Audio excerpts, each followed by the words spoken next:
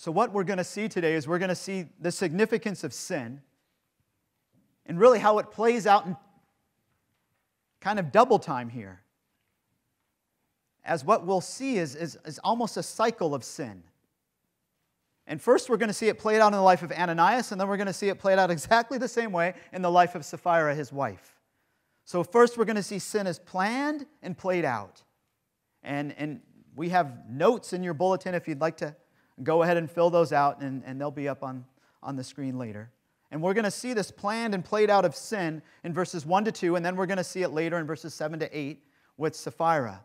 Then we'll see sin is exposed in verses 3 and 4, and then later with Sapphira in verse 9.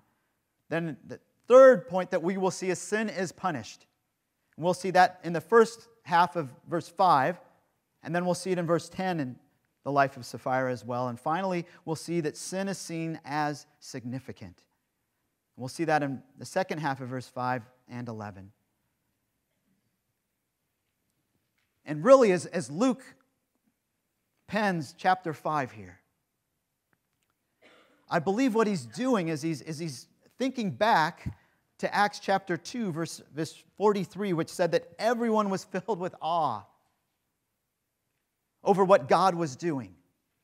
And I believe what he's doing is he's taking that idea and he's developing it throughout this entire section, and he's expanding it and explaining and giving us an example of this is the reason why everyone was filled with awe and this respect of who God is. And really what we're going to see is the significance of sin. That sin is significant. It is serious. And we can see this as the destructive power of sin is seen in the life of Ananias and Sapphira. And in particular, their sin of greed and deceit. But I believe also the Word of God represents something here that shows us the honesty of God's Word. And the fact of, up to this point, all that we've seen of the inner life of the church is really the good side, right? Up to this point, if all that we'd ever been told of the church of Jerusalem in the beginning days was up to chapter 4, verse 37, we might walk away and think, oh my, this was a perfect church. And that none of us actually could have gone to that church because we would have messed things up. And yet the reality is that this is not the perfect church either. That what happens? Sin enters this church, as did Satan. And what does God want us to understand? He wants us to understand that the church isn't perfect. And yet He also wants us to understand the significance of the Holy Spirit. As the Holy Spirit is mentioned not once, not twice, but 3 times in these short 11 verses and in this story. And the Holy Spirit is a main figure, a main character in this story, as is Ananias and Sapphira and Peter. And in fact, I would say the Holy Spirit actually takes precedence and more emphasis than the others. And why is that? Why is the Holy Spirit so emphasized?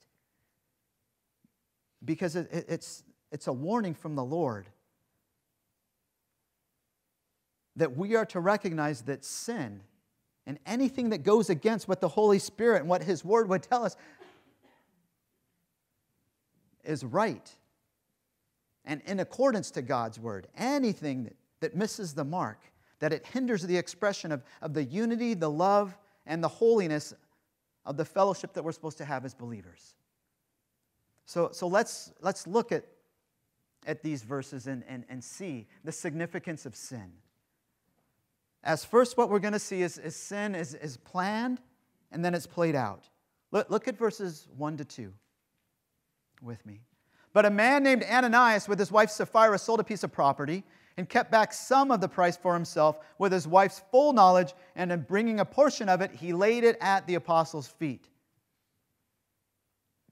So the first word that Luke uses in order to describe now what's about to happen is this word but, which we know happens to be used as a point of contrast. So now what he's doing is he's contrasting that which happened before with that which is now about to happen. So he's pointing back to Barnabas. And he's saying, okay, that, as we saw last week, that is a good example. That is a good model of somebody who was listening and being controlled by the Holy Spirit, somebody who's being empowered by the Holy Spirit, and being gracious in the way that he is giving. And now, in contrast to that, he's going to show us someone who is not allowing the Holy Spirit to control them, but is more concerned about people and what they think of them than about what God thinks, and even about the prompting of the Holy Spirit. And then he gives us the names of them so that we would know exactly who they are. These are true historical figures. They really did live. This isn't some story that somebody made up. Just as he gave us the name of Barnabas, who was the son of encouragement back at the end of chapter 4, he now gives us these two names, Ananias and Sapphira. And their names are significant because Ananias, his name in Hebrew means Yahweh is gracious.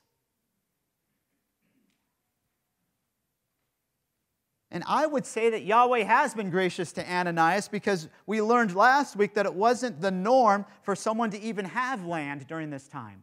That separated and put them in kind of a different class there in the social system, right? They were more of the rich and the famous. So God had been gracious. And then his wife's name is Sapphira. And in Aramaic, her name means beautiful. And yet she's far from beautiful in God's sight. And he's far from gracious.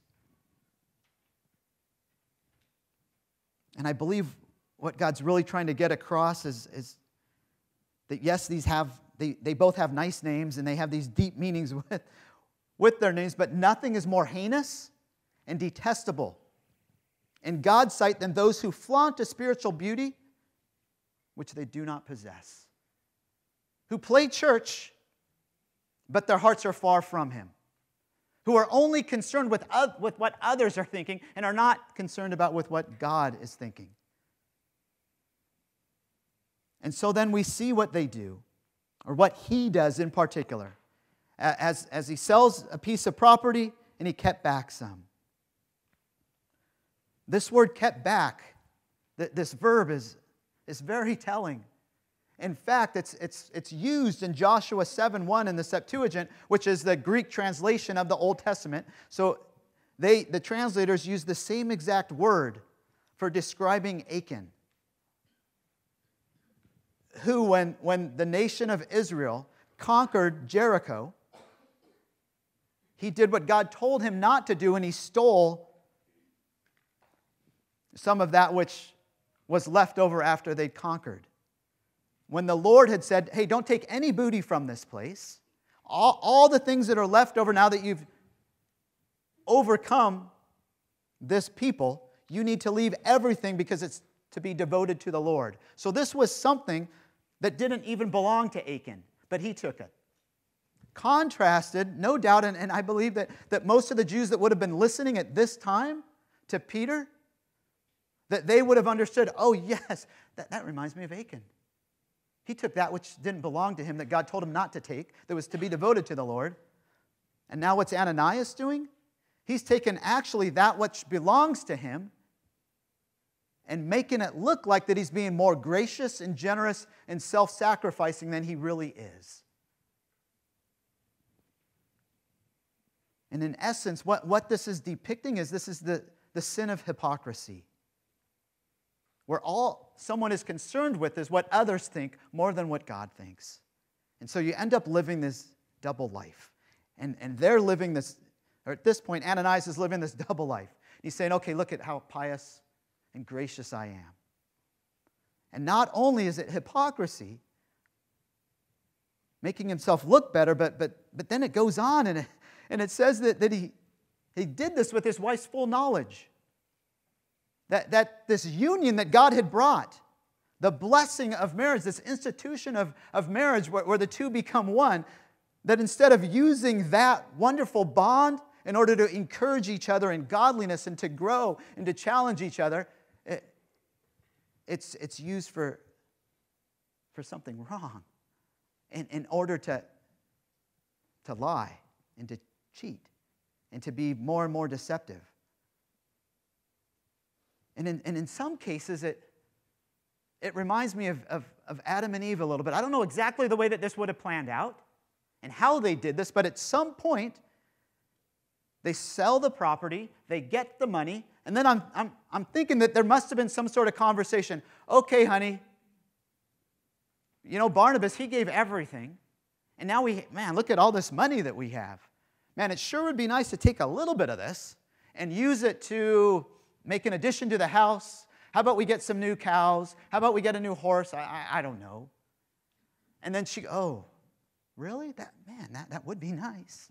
And before you know it, they've constructed this whole little plan.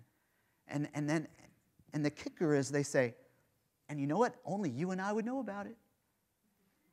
Only you and I. Man, we'd look so good. We'd be just like Barnabas. Wouldn't that be cool?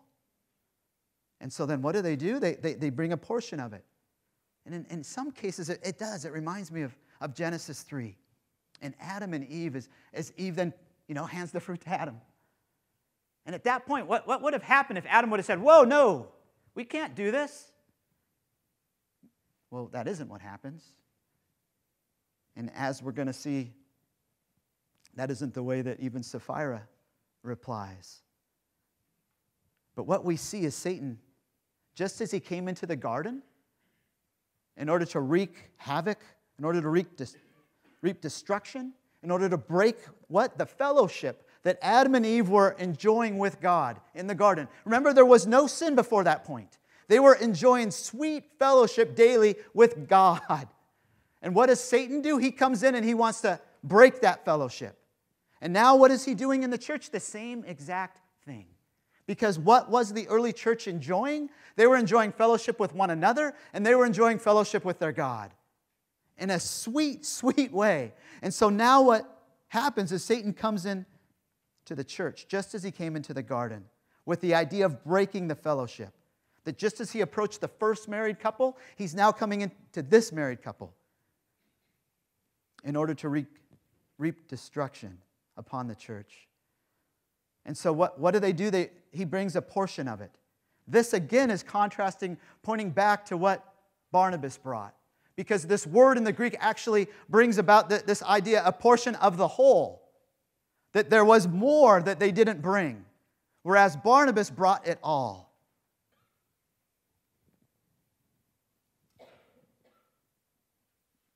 And then we see quickly that sin is exposed. Look at verse 3 with me. But Peter said, Ananias, why has Satan filled your heart to lie to the Holy Spirit and to keep back some of the price of the land? Again, it starts off with that contrast word. In contrast to really what you have just done, Ananias, portraying yourself like you're this gracious, godly man, the reality is you are not that man. The reality is you are a liar. And the reality is, Ananias, Satan has come and he's filled your heart. And who is Satan? Well, we know that Satan is the adversary. That Satan is the enemy of God and all those who belong to God. And he wants nothing more than to reap destruction upon the church and upon Christ's children. And the way in which the question is phrased in the Greek, it suggests that the heart of Ananias was filled by Satan so as to move him to lie to the Holy Spirit. It's like by tempting him. Hey, you can do this, you can do this, you can do this. Which brings me to the point of a question that I think we all need to consider. Is spiritual warfare real? Now, I know normally when I bring that, oh, well, yes, Pastor Jason, we know that you were a missionary. You lived among this remote people group that no doubt that, man, the spiritual warfare was great there. But here in America? Probably not so much, really. You think Satan has just gone underground? That since Acts chapter 5, he said, hey, that was great. We tried. It didn't really work. Okay, I give up. No, Satan is still alive and well. But think about this. Can you say, oh yes, I've been tempted by Satan? Before you answer that too quickly, let me remind you that Satan, for one, is a created being. And for two, he is not omnipresent, meaning he's not everywhere at one time. He's not like God. He's not omniscient. He doesn't have all knowledge. He doesn't have all power. Is he powerful? Yes. Does he want your destruction? Yes. But I think far too many people give him far too much credit. Oh, the devil made me do it. Really? Of all the people in the world, do you think the devil came after you? Most likely it was possibly one of his demons. I think more often it's my own flesh and my heart pulling me away. But here we know exactly what was happening. We know that Satan knew exactly what was going on in this church, and he didn't like it. And so what did he want to do? He wanted to stop it. He wanted to break the fellowship, just as he broke the fellowship in the garden. And so he comes after Ananias. And it says that what? That he filled his heart. This isn't the same word used in the last section that we looked at where Peter was filled with the Spirit, meaning that he was controlled by the Spirit. It's more the idea of literally being filled, such as with water, or like on the day of Pentecost in Acts chapter 2, verse 2, with the room being filled with noise that was like a rushing wind. But exactly how the filling and all of that happened, I don't believe that that's the most important part of this text. It's the idea that we know that Satan comes and approaches him and tempts him. Tempts him in order to do what? In order to lie and misrepresent himself. And yet we also see where he does it, that Satan doesn't come and try to tempt him in some other way, but he comes to his heart. And that is because all sin begins at the heart. The heart, again, is the control center or the base of operations from which all of our actions emerge. And in this, what we're really being revealed to us is Satan's game plan. He basically has a twofold plan for attacking the church, for destroying the church of Christ. And we saw the beginning of the plan rolled out in chapter 4. And that is the attack from the outside. He wants to destroy the church from the outside or from without. And what we saw in chapter 4 was he tried to do it through the Sanhedrin. But that didn't work. Actually, what it did is it made them more bold, more courageous. And so now what does he do? He goes through his second plan, which is, okay, he wants to destroy the church from within. And does that not happen a lot these days? From within. Factions within a church. Someone failing morally, or what have you. And then what happens? Division. That's what Satan wants. He wants to destroy the church from within. And then we see exactly how this is depicted. That he's what? He lied to the Holy Spirit and kept back some of the price. Well, wait a minute. I thought he was lying to Peter and to the apostles. And it says, well, yes, he was lying to Peter and to the apostles, but even more importantly, he was lying to the Holy Spirit. Why is that important? Because it is the Spirit of God that creates new believers and puts them in to the church, that then fills and sustains them, empowers them. But even in this, I don't believe Peter's major issue with Ananias is the amount of money that he was giving, because no doubt it could have been an extremely large amount of money. But it was the fact that he was given the money and making it look like he was given more than he actually was. It's his integrity.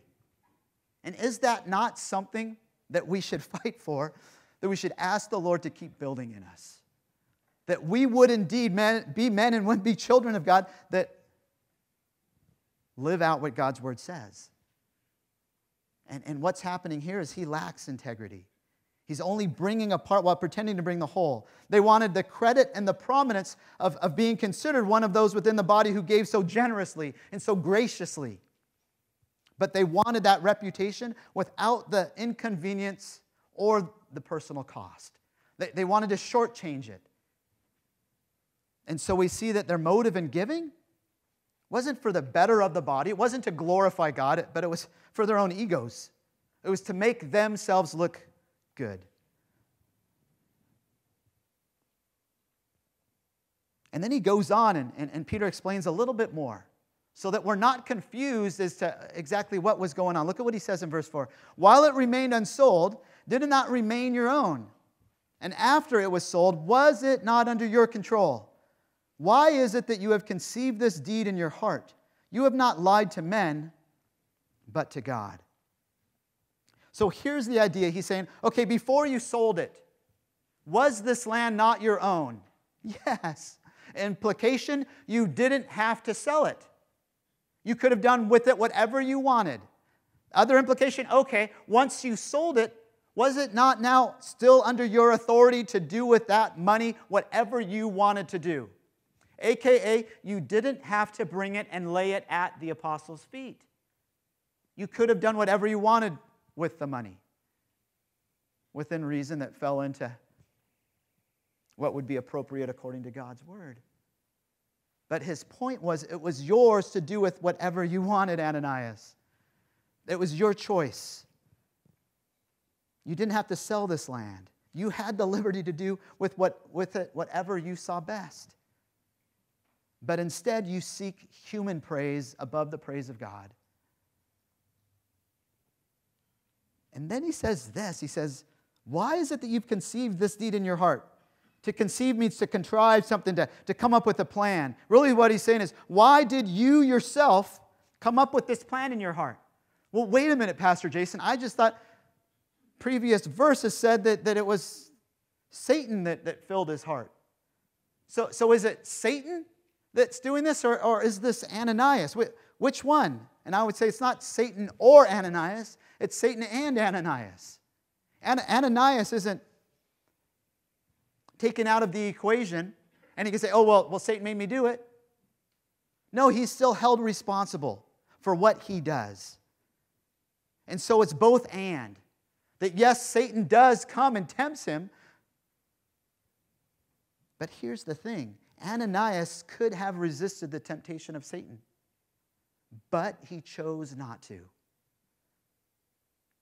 And so ultimately, how does Peter phrase it? He says, you've lied not to men, but to God. And what's he doing there? He's equating, this is where a lot of people go in the Bible to prove that the Holy Spirit is indeed God. Because in the first verse he says, oh, you lied to the Holy Spirit. Now he's saying you lied to God. He's equating them, saying the Holy Spirit is indeed God. But there's another aspect of the Holy Spirit which is so important for us to understand, that is described here, that is presented to us. And that is the fact that the Holy Spirit is not some impersonal force. He's not some mystic thing out there that you kind of tap into, some cloud. He's a person. How do we know this? Because he can be lied to. And what we see next is he shouldn't have lied to the Holy Spirit. As sin is punished. Look at verse 5. And as he heard these words, Ananias fell down and breathed his last. And great fear came over all who heard of it. This term, breathed his last, all the time that it appears in the New Testament, it's always talking about somebody who is struck down by divine judgment. That God is the one orchestrating this, that God is the agent, God is the one who caused this to happen. And yet it's interesting, as I read different commentators, they were all over the map onto why this happened. Some would say, oh, you know what the real reason was? Is he had a heart attack. And it was brought on by anxiety because of Peter. If Peter hadn't made such a public spectacle of him and made him look so bad, then this wouldn't have happened. No, it had nothing to do with that. It was God that was doing this. And God is the one who is ultimately responsible for the death. And then we see this. The result of that is that a great fear came over all who heard of it. This fear isn't speaking of being in terror or being in panic. It's deeper than that. It's a healthy respect or awe or reverence of God at His displayed power. That they have seen something so awesome that nothing else could explain it, and they recognize, oh my, this is a holy, righteous God who can do whatever He pleases because He is altogether different than any of us. And as a result of that, they're in reverence, they're in awe of who this God is. But if you're like me, maybe at times as you're thinking about this, you might start to think, yeah, but Pastor Jason, doesn't this seem a little too extreme? I mean, look at, he just drops dead. And all he did, I mean, he's still bringing a whole bunch of money to the church and laying it at the apostles' feet. All he did is a little lie, but he did so much good. And he's not even given an opportunity to repent. Why is that? What's the big deal with what's going on here? Why does God act so severely? And listen to me. We need to see the battle that's being waged here. This is a battle over the souls of men.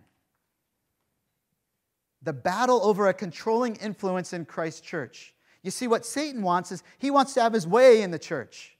And he wants to infiltrate Christ's church, and Christ will have nothing to do with it. Christ is revealing to us how important the purity and unity of His church is.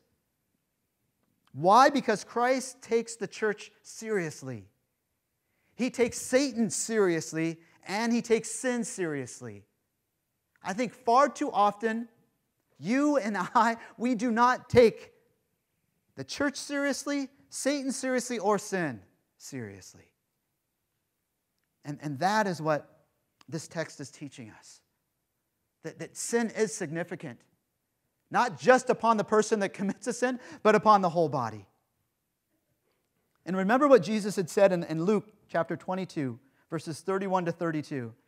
He warned His disciples about Satan's desire to what? To sift them like wheat.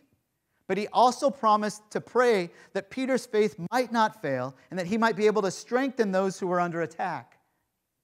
And this is exactly what Jesus is doing here to Peter and to the church. He's strengthening their faith. He's building their resolve. And that's what we should walk away with this text from. Encouragement. The encouragement that God's grace is sufficient. That Satan does want to destroy the church, so we need to be diligent. But God's grace is greater. And He'll continue to build our resolve as we heed His word. But then look what happens next. As this cycle repeats itself. Verses 6 to 8. The young men got up and covered him up, and after carrying him out, they buried him. That was the custom of the way that they buried people back in that day. Because of the hot, humid climate, that they didn't want to let a body that had passed away stay out in the open for very long. Very similar in Papua New Guinea. Now there elapsed an interval about 3 hours, and his wife came in, not knowing what had happened. And Peter responded to her, "Tell me whether you sold the land for such and such a price." And she said, "Yes, that was the price." Notice here God's grace to her. She doesn't respond to God's grace, but God's grace is handed to her. On a silver platter as it is. Wasn't given to her husband. He wasn't given an opportunity to repent, but she is. Peter says, "Are you sure? Is this really the price that you were given?" And at that point, if she would have said, "Okay, no. You see, my husband and I, we came up with this silly plan. And we wanted the applause of men more than the applause of our God. And we've sinned against you and we've sinned against Him.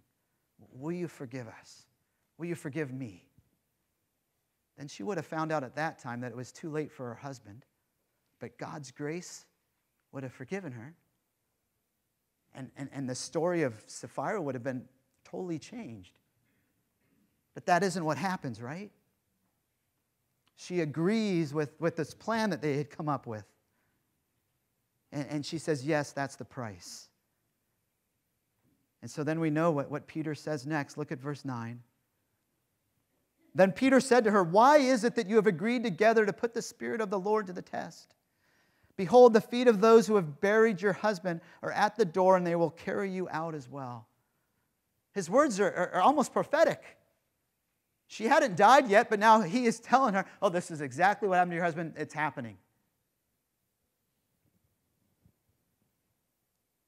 And then we see this too. He says, "Why have you two agreed not to put us to the test, but to put the Spirit to the test?" You see, if the Holy Spirit hadn't shown up that day, I think that whole church would have just been like, man, those are some godly folks. Look at how much they've given. Right? Because to be completely honest, it's easy for us to fool each other. We can make it look like we're all good on the outside, that I have my family completely in tow, that my relationship with my wife is spot on. Because why? Well, because I put my arm around her in church when we sing. When I go home and I'm a terror to my wife for the rest of the week. Now, we can do that with one another. We cannot do that with our God. It is impossible to lie to our God. That's what the emphasis is here. That they could not lie to the Holy Spirit. And what were they thinking? We can't fake it before our God. Look at verse 10. "And immediately she fell at his feet and breathed her last. And the young men came in and found her dead, and they carried her out and buried her beside her husband." Again, this relationship that should have been God-honoring, God-focused, encouraging one another towards godliness, went the complete other direction. And look what happens in the end. They end up dying on exactly the same day and being buried right next to each other. Do you think that that's what they were thinking this day would look like at the end? Of course not. That's the way sin is. Right? Sin is significant, but we don't think of it as significant. You think, oh no, nobody knows, so I can go ahead and pull up that app. No big deal. No, it is a big deal. All sin is significant. Why was Christ, and why is He so quick to punish? And why is this such a strong punishment? Because sin is significant. Because Christ wants to keep His church pure. Here's a question you might have, and I'm going to have to blast through the answer because I'm already running over time.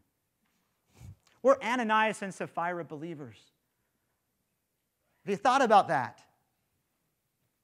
Well, I believe they are not, but don't take my word for it. I believe God's word gives us enough of an understanding. Remember back in Acts 4:32, when it talks about the congregation of those meeting, what does it say? What's the clarifying word of who was there? It says a congregation of those who believed.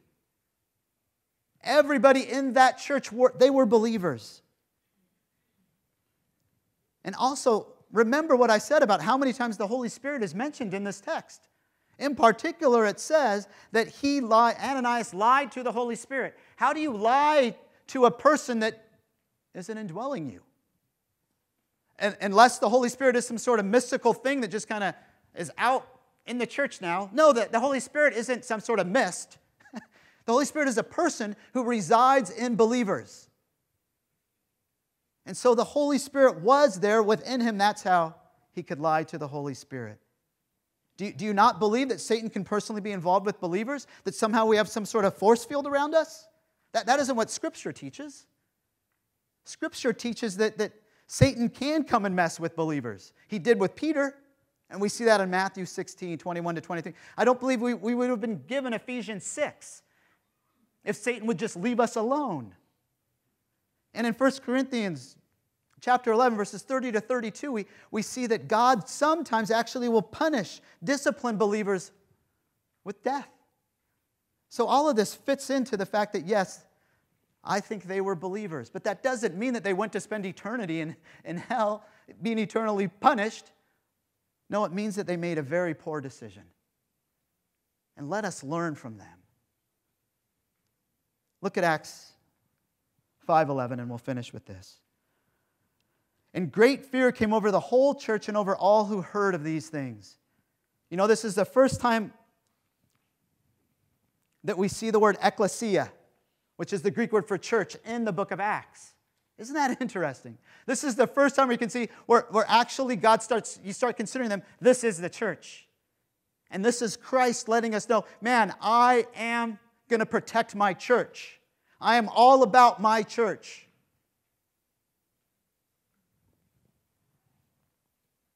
And it says that they had great fear. You know, this relates back to some other words that we saw earlier that had great in it. That there was what? Great testimony. And there was great grace upon them all. Same exact word. Now we see great fear. Why? Because the church should be characterized by that. There should be great grace upon RBC. There should be great, powerful preaching, teaching of God's Word here at RBC. And there should be great fear of sin and the significance of sin among us as a body. So let me close with 2 points to ponder, things to consider about this text. Who do you identify more with? Barnabas or Ananias and Sapphira? I think if you're honest and you're like me, most of us desire to look good in other people's eyes. And so what do? We do whatever we can to get others' approval. When the reality is, what is most important is for God to be pleased with how we're living. How does God want to work in your life to make you more like Barnabas than Ananias and Sapphira? Number 2. What's your idea of a perfect church? You know, there is no perfect church. Not even the church of the apostles was perfect because Ananias and Sapphira were with them. Why would God reveal the sin of Ananias and Sapphira to us? And how significant do you truly believe sin is in your life or in the life of the church? You know, the world would tell us, I don't know if sin is that significant. In fact, it's just a matter of choice. And if you want sex before marriage, it's your call. If you want divorce without biblical grounds, it's your call. Homosexuality, it's your call. It's all your call. You just do whatever you think seems right or whatever the world is telling you is right. But the reality is, it is not your call. It's His call. And He's revealed to us what His call is in His Word. And He would say that it does matter, that sin matters and salvation matters. And salvation only comes through His sin. Let me close in prayer. Heavenly Father, we do bask in your wonderful grace, even your grace that was seen in this account. As we do see the significance of sin in this account, we see your whispers of grace, that you are offering grace to Sapphira, just as you continue to offer your grace to us, that we can never outrun your grace. Lord, use these verses to remind us of the significance of sin and grant us repentance that we might turn from that sin and run to you. In Jesus' precious name, amen.